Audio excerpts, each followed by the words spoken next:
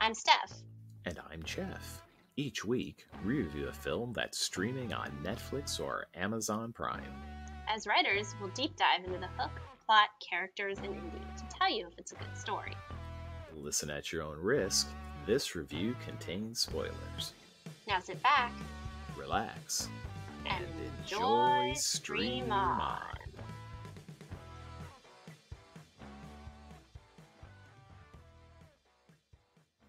Today we'll be reviewing Lady Bird, streaming right now on Netflix. Christine, aka Lady Bird, is a high school senior in Sacramento. She wants to go away to a city with culture for college, but the family's financial problems might prevent that. Over the course of a year, she has teen adventures, teen crushes, teen angst, and the usual teen movie problems with her mother. Will she get what she wants? Or will she wind up working at an In-N-Out burger for the rest of her life? You have to watch to find out. Lady Bird was directed and written by Greta Gerwig, and this is Greta's directorial debut film. And she stated that it's inspired by aspects of her childhood growing up in California. It stars Saoirse Ronan as Christine Lady Bird McPherson, Laurie Metcalf as Lady Bird's mother, Marion, Timothy Chalamet as Kyle Schiebel, who is one of Lady Bird's love interests, Beanie Feldstein as Julie Steffens, Lady Bird's best friend, and Lucas Hedges as Danny O'Neill, another one of Lady Bird's love interests. So, Steph, why did you choose this movie? So I like a good coming-of-age film. And this one got buzz a few years back. It got nominated for some Academy Awards back in 2018. And I looked it up. It had solid reviews. And so I have been curious about this one. So yeah, figured it's on Netflix. Let's check it out. Okay. So Jeff, what did this film remind you of? It reminded me of an inferior version of Whip It. Both are movies about young women who are clashing with their mother's expectations. Whip It, the main character in that, finds an outlet in roller derby, but she also has many of the same teen problems, angst, relationship issues that are present in this film. The two movies are very similar in structure and the messaging. How about you? I chose the film Donnie Darko. Donnie Darko is also a coming-of-age story. It mixes a lot of dark humor into the film. I mean, it's a drama / sci-fi film, but there's the dark humor mixed in. And one of the parallels is that it's about an intelligent teenager trying to navigate what they perceive to be an ordinary world. In Lady Bird's case, she's very intelligent and she's trying to navigate all the expectations around her that the adults have of her, as well as just the teenage culture at the time. In Donnie Darko, of course, you've got a very intelligent character trying to navigate more at a sci-fi. There's weird things happening in time. But he also has a lot to say about culture, and he feels like he's sort of stuck in the ordinary and he's extraordinary, and that's that same feeling that Lady Bird has. And so those are some of the parallels I saw between those two films. Okay, well, let's jump into the hook. So Jeff, did this film grab you in the first 15 minutes? Do you think the hook did what it needed to do to set up the characters? No. The hook has a serious problem almost immediately. There is a good scene where you have Christine and her mother Marion in a car. They're listening to a book on tape. Christine says this will be a good college road trip book to listen to. The implication being, she's getting ready for some sort of lengthy move across country to go to college. Unfortunately, that part, which works nicely, and is about the first 60 seconds, is immediately overshadowed by an exposition dump. A very clunky one where the two characters literally lay out all the problems that the family is facing in the movie in the most unrealistic, forced, artificial way that I think I've seen in a while. At that point, the film is already losing me at that point. The opening sequences, they do set the characters up. And there is some good acting. The interplay between Christine and Marion in general is well done. But that opening expository blob took me out of the movie almost immediately. How about you? So I really liked The Hook. We definitely disagree on this film. I thought it was a very strong opening between the mom and daughter in the car. You get pretty quickly that they have a tense relationship. It's this, they have a loving relationship, but a tense relationship where they're clashing about what Lady Bird's dreams are and what the mom's dreams are for her daughter when it comes to going to college. Like the mom thinks Lady Bird has really unrealistic expectations about where she's going to be able to go to college.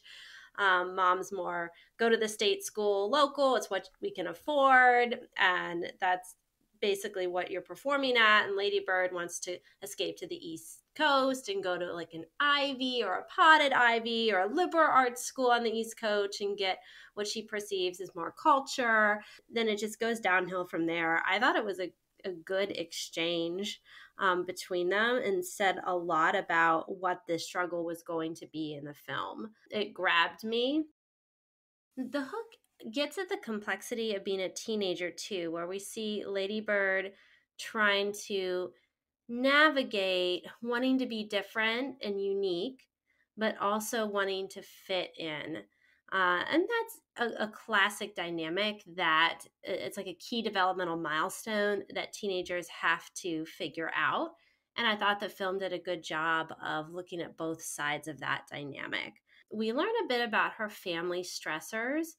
We learned that her dad recently lost his job and the family is struggling financially.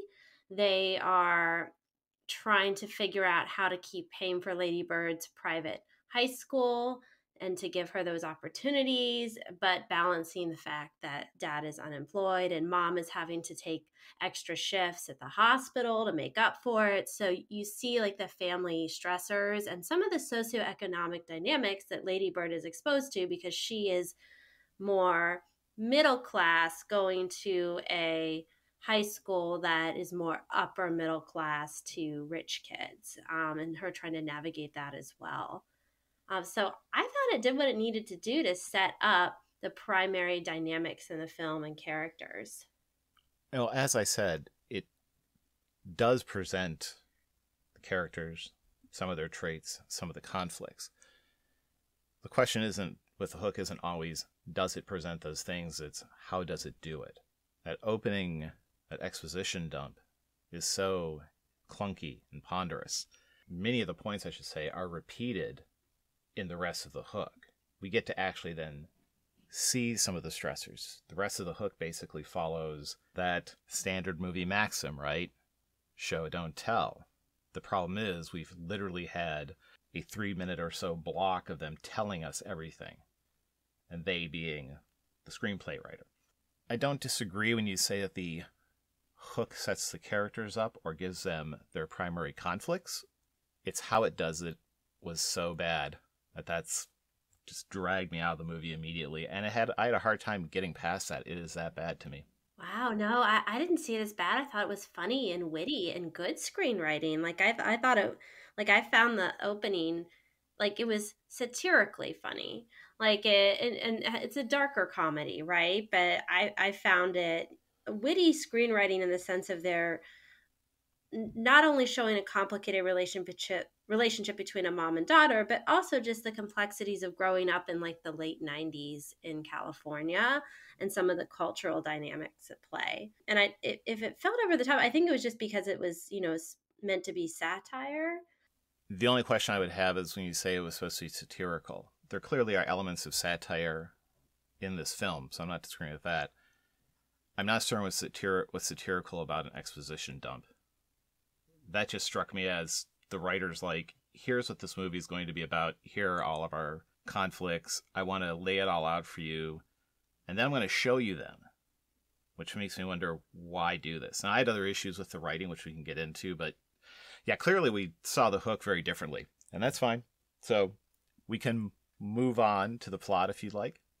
A couple things to point out about the plot. So the first dynamic that I thought the film did a really good job with, from a writing standpoint, is the mother-daughter relationship. Both characters I found to be rich and well developed. You've got that opening car scene, which you hated, but I really liked, where you see them connecting.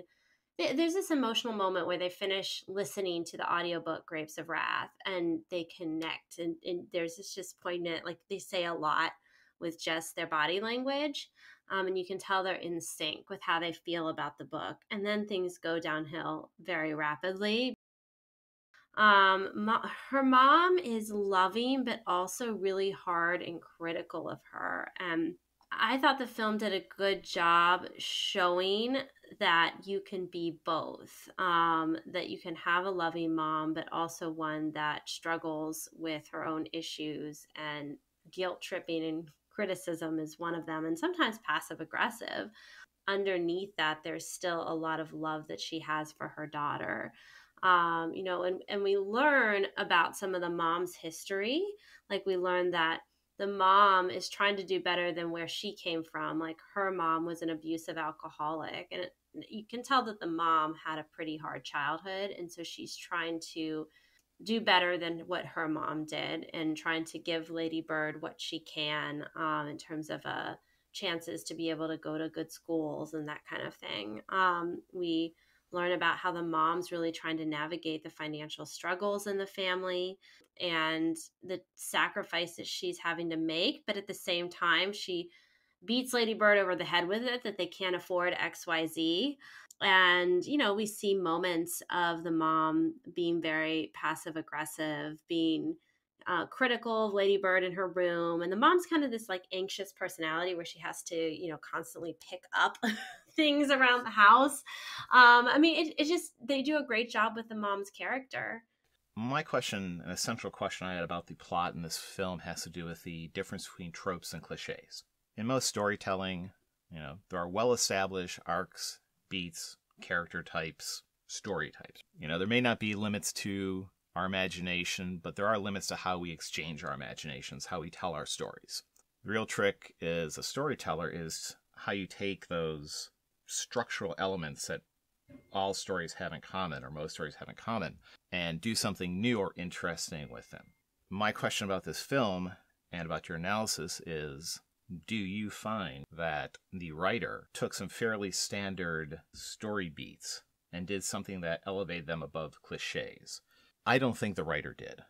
I think this is a cliche-heavy film. I would point back to the film. It sort of reminded me of Whip It as a movie that took a lot of tropes, and by doing something new with them, having that central rebellious thing the teenage character does, join roller derby with a bunch of other strong female characters, took all those tropes and elevated them. With your analysis of the characters, though, do you find that they're cliche-ridden, or did you find that the writing and acting was enough to make them fresh and engaging? No, I found them fresh and engaging. Like, I felt that these were really well-written characters. I didn't find that they were cliched, because you had nuances between the dynamic of hate and love and the relationship between the mother and daughter. And that came out in moments of beauty and connection between them, and also moments where it was extremely elevated, and Lady Bird and the mom are having a lot of arguments back and forth. There's lots of scenes I can point to. And it's even simple scenes. Like there's one at a small family Christmas where you can tell they didn't have a lot of money for Christmas that year because the dad lost his job. And Lady Bird, who can be really dramatic and can come across as an entitled teenager sometimes, is her mom kind of looks sad, like, I'm sorry, this is the best we could do. And she had given Lady Bird like socks. And Lady Bird looks at her mom. There's a depth of understanding about the circumstances, and she responds with gratitude instead of responding with teenage entitlement, which sometimes she leans towards. And so there's like these nice moments like that that show you there's a deeper connection there and understanding between them. You find Lady Bird defending her mom to Danny, one of her boyfriends, which when he calls her mom scary, and Lady Bird like understands the deeper aspects of her mom. There's a moment where Lady Bird is struggling after she has a sexual relationship with a boy, and he's kind of a jerk to her about the whole thing, and she lost her virginity to this guy. And her mom, Lady Bird doesn't have to say what happened, but her mom can tell. There's a lot of things that's said just with body language in that scene. And the mom is like, do you want to, let's do something together. Let's do our favorite Sunday thing. And they go real estate, like hunting together. And there's just this beautiful moments between them that I thought the film really did a great job with. So then, would you say that the elevating element of this movie for you is that interplay between mother and daughter? Because the actual story is very standard. Yes, I would say that that's the most powerful dynamic in this film is the mother-daughter relationship and the complexities with how that relationship was written in the film. While I agree that the mother-daughter relationship is the core relationship in the film, I just disagree that it was that interesting. I think part of it is that while Laurie Metcalf turns in a great performance, I didn't particularly connect with or engage with Ronan's performance. She was okay. I think a stronger actress might have helped in that role to actually make it seem more authentic, more realistic. And maybe that would have been enough to pull this movie up for me. Although it really goes back to this story has nothing new particularly to say about this particular plot line. That's so interesting. I find Saoirse Ronan to be a really strong actress. I mean, she's been nominated before for Academy Awards, right? So for her acting, I didn't find her acting weak. I found it was strong, and she captured the complexities of being a teenage girl growing up in the 90s and in the socioeconomic straddling that she had to do, the complexities of her relationship with teenage boys, her mom. Like I didn't see any issues with her acting in the film. Well, first, I don't base my assessment of people's performances on what awards they've won. They either do a good job, in my opinion, or not. The other question, though, and this is something I'm asking because of some of the statements you made, do you feel this movie worked better for you because you could, in some ways, identify with the characters? Because you've mentioned a number of times she captured the complexities of a teenage girl growing up in the 90s. Do you think that some of this worked better for you because you could actually identify with these characters? Not completely, but at least to the point where you could understand the situations they're put in, and it seemed more authentic and therefore more engaging to you. I mean, it might be because I was a teenage girl that grew up in the 90s, right? The time that the film was made was when I would have also been a teenager. So maybe I could relate more to some of the nostalgia. Like, there's a moment where they're listening to like the 90s music, and I'm like, oh yeah, I remember, like, Crash, the song Crash. I'm like, yeah, this brings me back to my childhood in the 90s. So it could have been that. Now, while my relationship with my mother was very different than the relationship dynamic in this film, I think I could relate to the dynamic of wanting to be your own person and not feeling like you fit in, but then wanting to fit in at the same time. Like I think a lot of teenage girls, regardless of what decade you grow up in, can relate to that dynamic of trying to be different but also wanting to fit in, and the pressures of like navigating that. It could just be the content of it. I mean, this is a very character driven story, which I love character driven stories, especially when they get into psychological dynamics. So it might just be that of why we responded so differently to this film. Okay. And just to be clear, I don't think you have to literally be able to identify with what a character is going through to appreciate a story. There are plenty of stories I like where I can't literally identify with what the characters are doing because, they're doing things I've never done. And there are certainly stories that I've read or watched where I can understand like the settings the characters are in or the actions they're taking, and it's still terrible. I would point to Stranger Things as an example of that. That's more my era, and it has a lot of the cultural touchstones, and it's still terrible. But the reason I brought that up, though, is, again, I think that particularly for a story where the plot itself is less important than how the characters interact, having that personal engagement or something you can latch onto can elevate something for you. And for me, there's nothing in this film or how the characters interact other than just kind of the general family dynamics, which everyone can identify with to some degree. But there's nothing really that said, oh, this is something I can relate to. Yeah, like I mean, one of the second things that I had as like a theme in the film was the idea of like fitting in versus belonging. And I think that's an important distinction that the film really explores. So, for example, fitting in is about changing who you are to be accepted, versus belonging is more being accepted just for who you are. You don't have to change anything about yourself. You feel that you belong.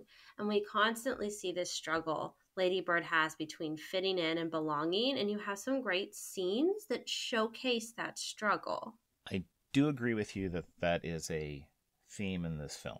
My question for you is, how do you think the writer handles it differently, or at least in a fresher sense than other films with very similar themes, whether it's like a dark comedy like Heathers, where you have this concept of somebody trying to fit into a crowd and then realizing that is not the best path for them and they want to just be accepted for who they are? Because that's, again, that's a trope.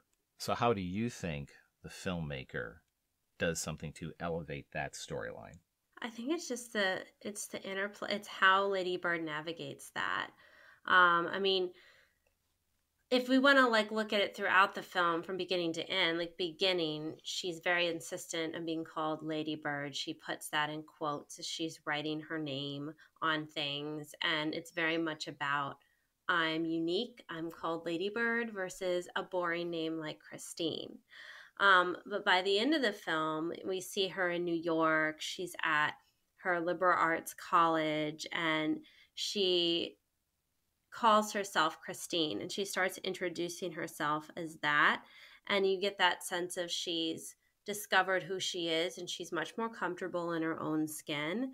And it's subtle stuff like that that the film does. There's the idea like where she's pretending to try to be like with the cool kids, and she lies about where she lives in terms of living in the wealthier neighborhood, and she hangs out with them, and she even gets involved with one of the boys, and he's a complete douchebag. And that's who she loses her virginity to. And then she realizes what a douchebag he is. Like there's this scene between them where she's critical of him and she stands up for herself. She's coming into her own. And I just like the way the film did that with how they developed her character in those ordinary moments where she was able to individuate more and focus on belonging and realize that fitting in was not the answer. There's the ball and chain scene where they're like on their way to a school dance and she hears this song and it reminds her of her best friend Julie, who she's kind of ditched for the popular girls. And it's in that moment she realizes because they're criticizing the song, they think it's terrible, and she's like, but I love this song and my friend likes this song too, and she gets me. And it's just these ordinary moments where they're able to show her character growth, and you don't always have to have cataclysmic trauma to show the growth. I like that they did it in more ordinary moments. Okay, so then it's not necessarily that the writer did anything particularly new or interesting with it. It's just that the way it was presented and the little scenes and character beats made it more engaging for you, basically. Well, in terms of the way it was, I guess what was new or interesting to me is oftentimes it ends up being, these really dramatic traumas that have to occur in a character for them to adjust who they are and move forward and like learn the lesson. And in this particular film, I don't believe there was any significant traumas per se. There were moments of uncomfort and realization moments for her, but they were much more ordinary, typical moments. And she was able to grow even in those more ordinary moments. And that's something I thought that was unique that the film did, is show that growth through the ordinary versus the extraordinary. And I think it takes talent to do that. I think it takes writing talent. What other anything else about the plot that you would like to discuss? I mean, I know we had such different responses to this film, which I find interesting. Well, sort of connected to that is, and you clearly thought that these were character traits. There are a lot of things that I just took as forced quirkiness. Now, quirks are an important character building component. A quirk, isn't necessarily something that reflects a core part of your character, but it is something that lends facets to your character, lends some depth to them, makes them more realistic because lots of people have quirks, right? Little things, little ticks, whatever they like to do. One of my problems with this film is that I believe the writer relied more on what I'd consider quirks than on actual character development. To me, and clearly we had different interpretations of this. I found, for example, the entire nickname, where she calls herself Ladybird, and her explanation is, it was given by myself to myself. That is an interesting setup, which I don't really think pays off. This is something that I want to see more of. What is it about that name that had such meaning for you? Not just, it is a way to differentiate myself. Then it just becomes, oh, so you just gave yourself a nickname to be different. I found a lot of the character moments to fit into that kind of character building. I prefer character moments that actually have some depth to them, have something to say about the character and who they are and where they're going. Yeah, no, I mean, we just definitely interpreted this differently. I kept thinking of Erickson's stages of development, identity versus role confusion, and how they did a good job showing that psychological stage of development that all teenagers go through. And the little quirks were there to showcase how teenagers are navigating identity versus role confusion.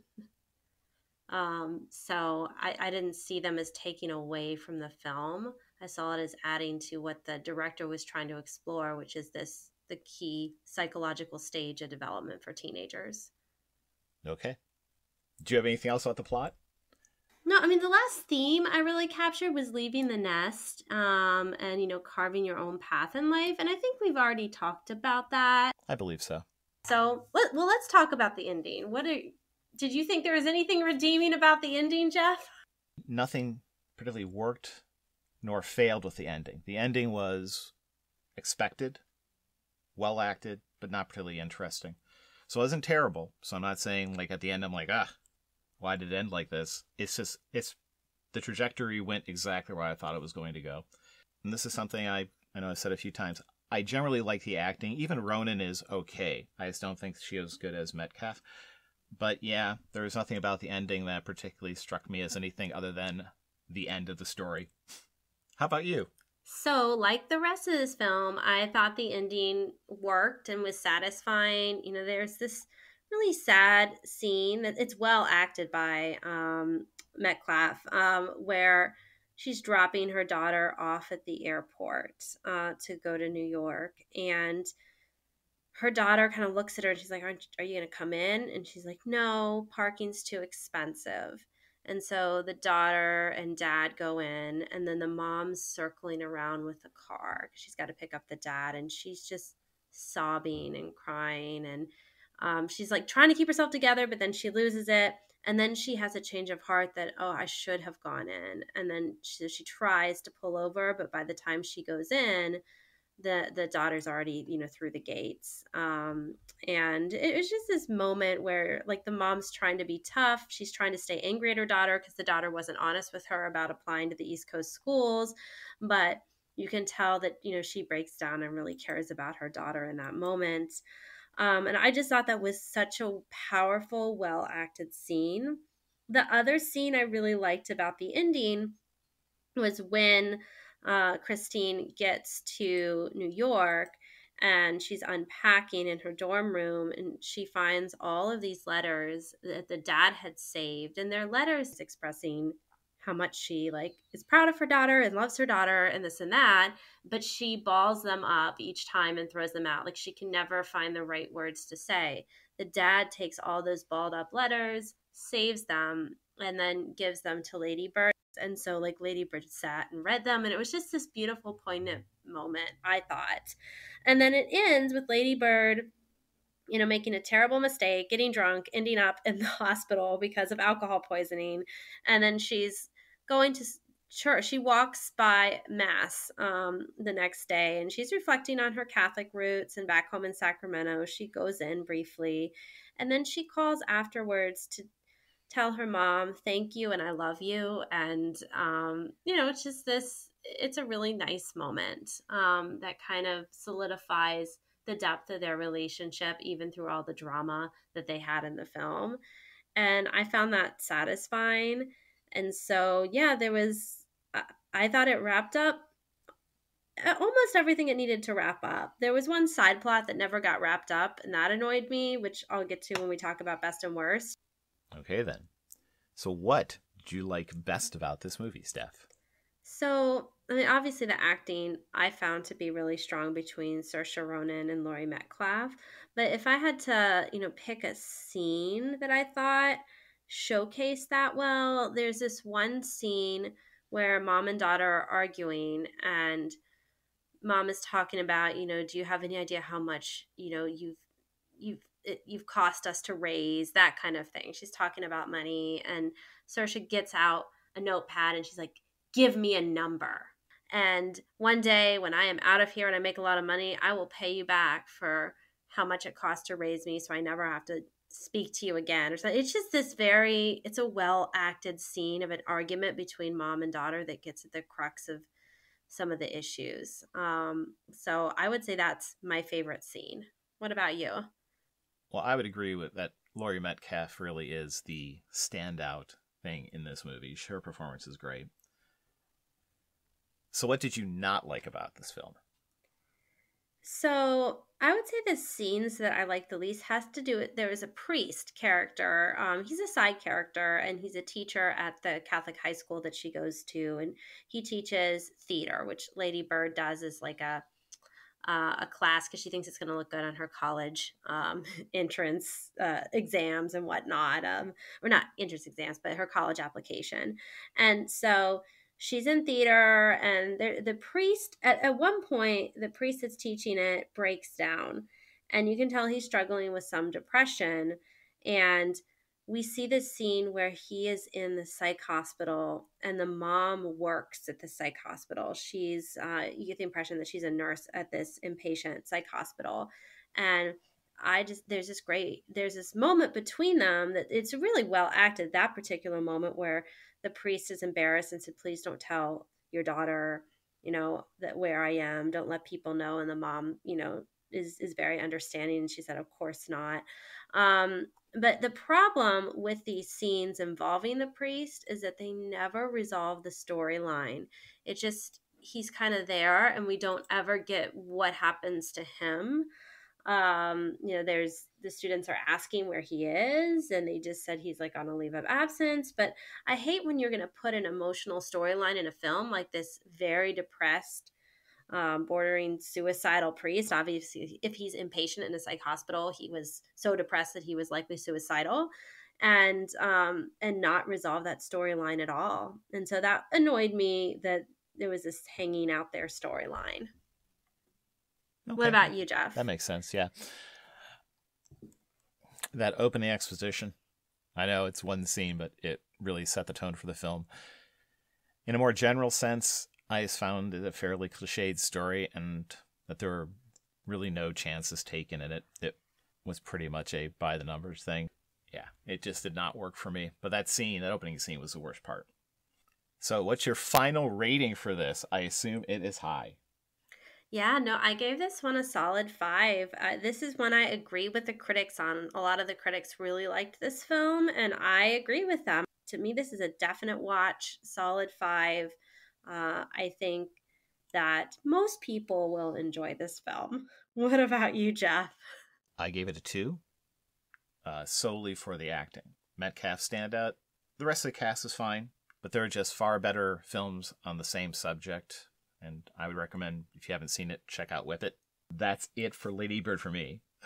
I would say this is probably the film we've disagreed on the most so far. We have a 3-point gap, which I think is our largest. I think this may equal The Man Who Fell to Earth, actually. Oh, that was a pretty large gap as well, right? Yeah. Thank you for joining us for Stream On. Tune in next week when we'll be reviewing Spring, currently on Tubi.